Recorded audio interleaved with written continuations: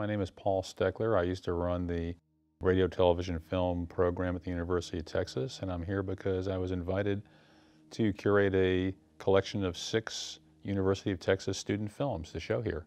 Well, the program is one of the top 10 film schools in the United States, and we have students from all over the world in terms of our MFA program. It's large in that it's probably 1,000 plus undergraduates and 200 graduate students who do production, screenwriting, and academic studies in film history and communications.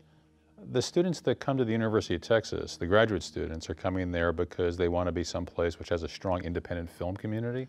And the program really encourages people to do what they want to do. We're not there to make a University of Texas formatted film. We're there to be able to take filmmakers that have a certain vision and help them realize that vision as much as they possibly can. And we make it as easy as possible for people to do the best job they possibly can in the vision that they have. So when I take a look at these films, and these are some of the strongest films, though I could have done 5 or 6 or 7 programs just like this, it makes me really happy because I can see the filmmakers, many of whom I've seen over time, realize their vision and their skills as filmmakers, and I think you'll see them making good films into the future.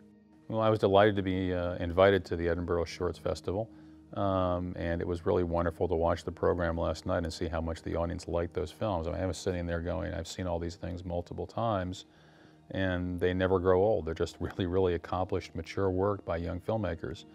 So that it's always nice to be able to see how other people react to them. And you can always feel the energy in the crowd, and I didn't feel anybody's energy flagging last night. People asked really interesting questions. No, it was all good. I'm really happy that I came, and I would encourage everyone to come to the Edinburgh Short Film Festival.